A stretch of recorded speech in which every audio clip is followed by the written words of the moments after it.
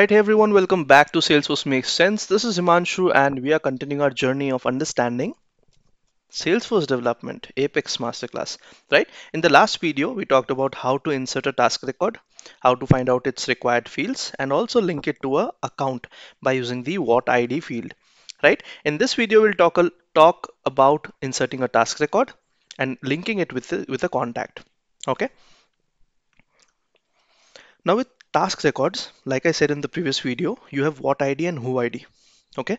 Now before jumping into this implementation, let's just take 2 minutes to talk about WhatID and WhoID, and this will clarify all your concerns. Okay. So you are an employee who works for a organization. You are a living being, your organization is a non-living being, correct? All right. So if I were to ask you, who are you? I'm using the keyword who, right? And if I have to ask, where do you work? Right?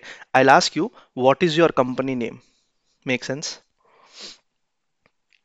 So I'll say, who is your friend? Right? But I'll say, what is the company where he works in? You see how am I using the who word and the what word?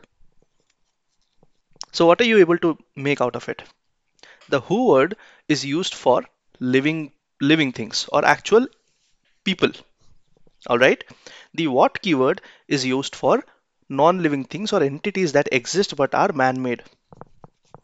All right. So things like a contact. What is a contact? A contact is actually a customer or a person. Name, phone number, birth date, email address. That's a contact. Correct? What is a lead? What is a prospect? Even that's a potential customer who's a actual entity, actual living being.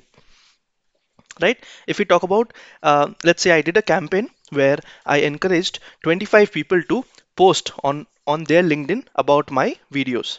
Okay? Who are those 25 people?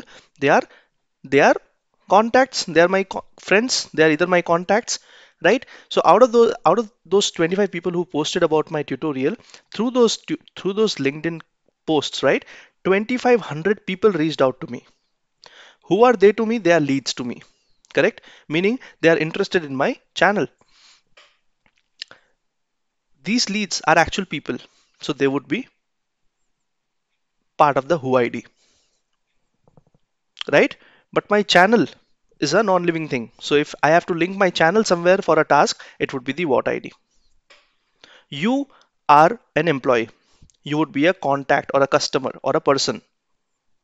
Your company is where you work in. Your company would be an account, an entity, an organization. Let's bring in the opportunity now. What is an opportunity? An opportunity is a chance where a lead can be converted. Basically, a lead converted is an opportunity to make money, an opportunity to generate revenue. So is opportunity a living thing or a non-living thing?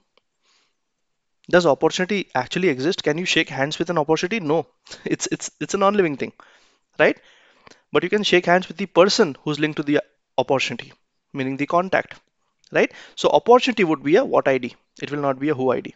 So the primary difference between what ID and who ID is the what ID will always constitute of things which are man-made, non-living entities, but they exist in the system, like account, like opportunity, like any custom object, any other custom object. However, if you are saying that you want to link with an actual person, you want to link your task with an actual person, let's say you are selling air conditioners, right? And this is my favorite two examples. You sell air conditioners and you sell ice creams.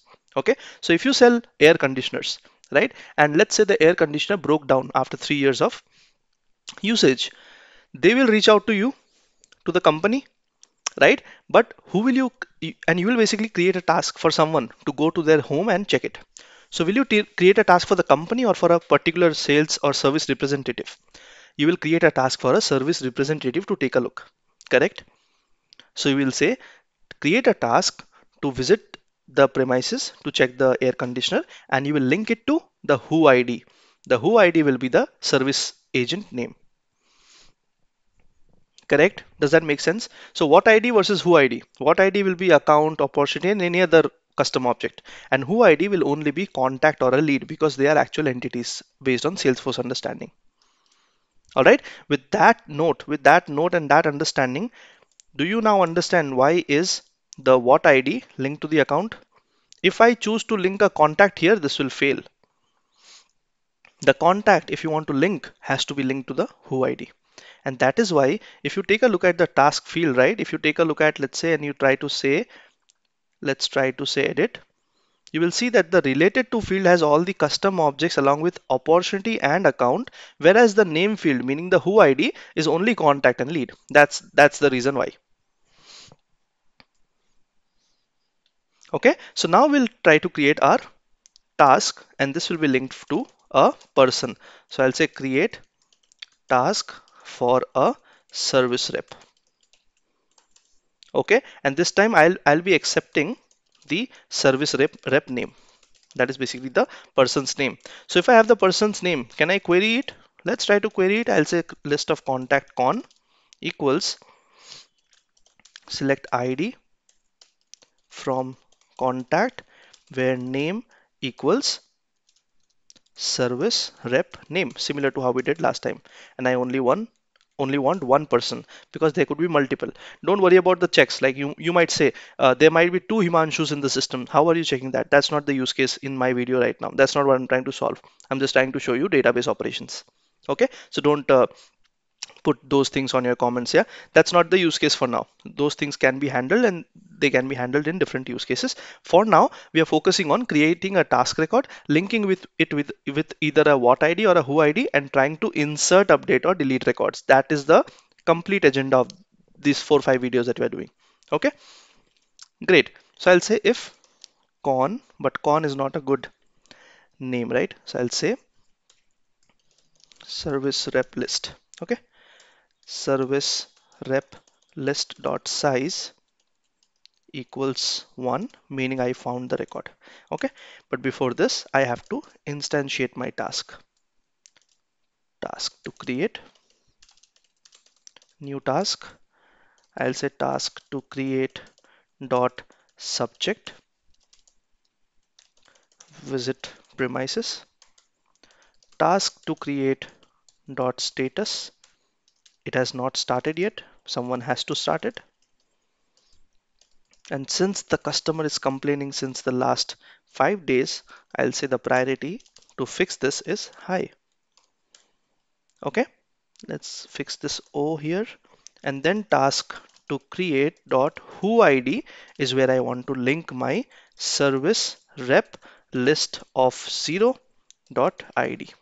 And when do I want to do it? I only want to do it if I found a record, or else don't link it, but don't let my code throw any errors. That's the primary agenda of writing successful code.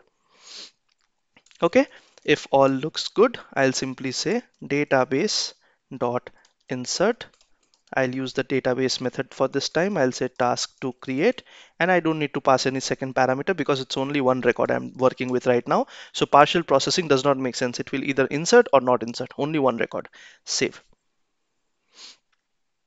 Okay, let's give it a try. And before giving it a try, let's take a look at one of the contacts. Let's try to link it. Okay, I'll just go to one of the contacts. So I'm on my classic view because I find this a bit fast. So if you are at the Lightning version, you'll see similar things. It's just that the UI will be a bit more fancy. Okay, so let's take a look at maybe Pat Stimulator. Okay, so I'll just take a look at Pat and I'll just copy this name. And here, if you notice, I've used the name field, correct, which is the entire name. If I now try to query and show you, select ID, comma name from contact, what does it show? It shows the entire name, the first name and the last name. Okay, so let's take Pat Stimulator from here and let's try to give this to the method. I'll say create a task for Pat Stimulator because he has been working on this service things for a while now. Let's assign it to him. Let's give it a try. Execute. Runs fine. Let's take a look at the contact. You see currently the open activities are empty. Let's refresh our list and we should see one task getting created and linked to this particular contact. See, the visit premises task has been created for Pat Stimulator. It is a task. It currently says it is not started. The priority is high. And now, if you notice that the related to field has been populated with, sorry, the name field has been populated. The related to field is empty, meaning the who ID has been populated. The what ID is empty. Exactly how we created it. And if you notice, there are two fields, email and phone. They are automatically populated. From whom? From Pat Stimuller's contact record, because this is his email address and this is his phone number. In case it's needed, it is stamped on the task. All right. So that's how we understood the difference between the what ID and who ID. And we are also now able to create tasks by linking it to the right person or a business with you choosing the right fields. Okay. What happens if I choose to do something like this? Let's say the what ID is being linked to a contact record. Will it be allowed? Tell me what you guys think. The what ID is to link accounts, opportunities, and custom objects, correct? But I'm trying to link the what ID with a contact record, which is supposed to be the who ID ideally, but I made a mistake. So you see, the compilation has not failed, first of all. But now if I try to execute it,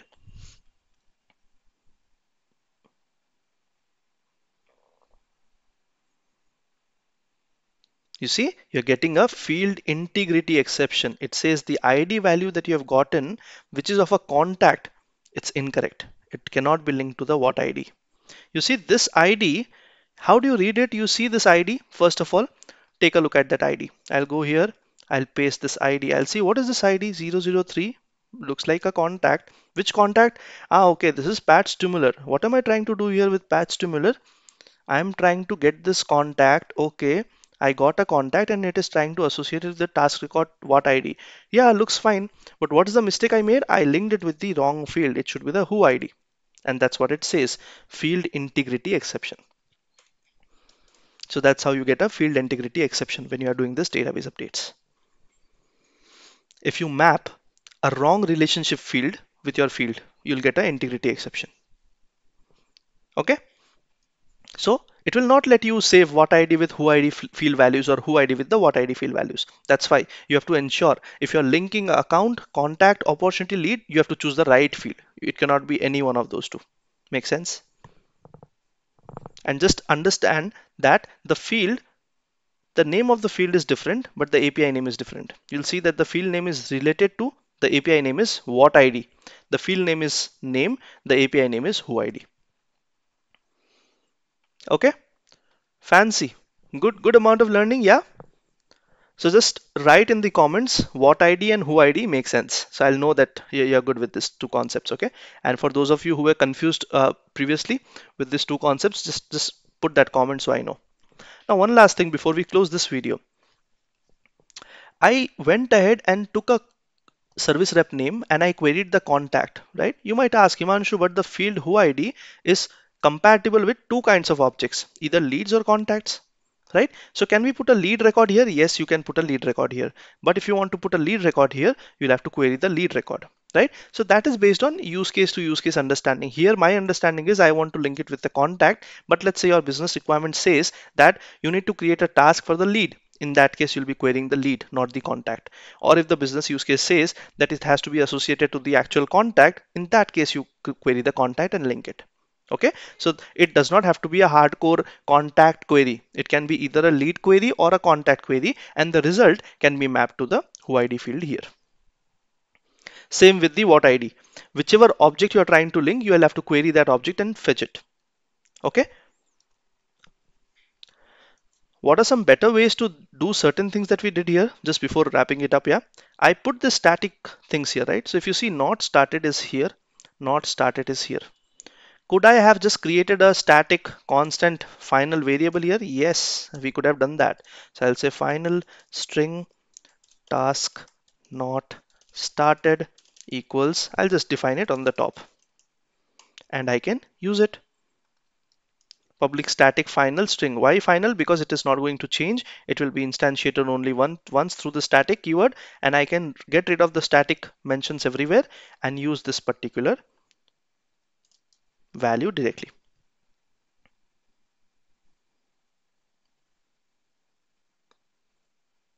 Okay, same thing I can do with normal priority or high priority. So what does it do? It keeps your code neat and clean, and if you have to, let's say, modify something in the future, right, you can just modify it on one level. You don't have to go to each method and modify it.